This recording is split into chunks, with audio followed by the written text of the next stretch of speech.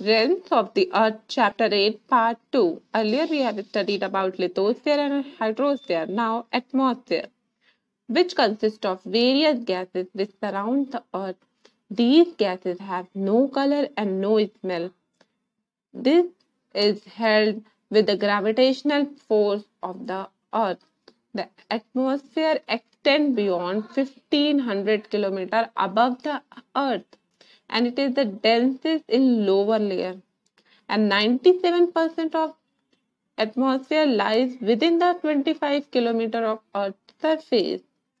Atmosphere protects the life of the Earth from the harmful rays of the sun. It consists of various gases in different proportion. Nitrogen is most found gas present in it. 98% nitrogen is found.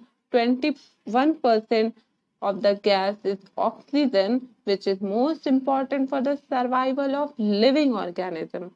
Other gases, carbon dioxide, hydrogen, and krypton, argon, and helium are also found. Plants require carbon dioxide for preparing their own food. Water vapor in the atmosphere helps in controlling the temperature and also helps in rainfall.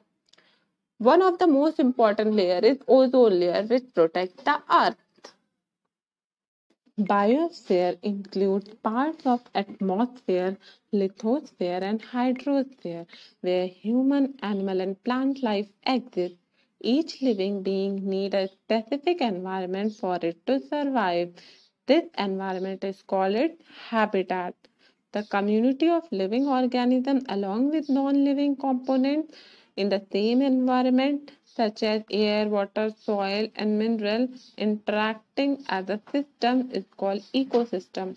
In ecosystem, if one factor is changed, the entire system get affected. The water or air is polluted, the heat increasing leading to the global warming.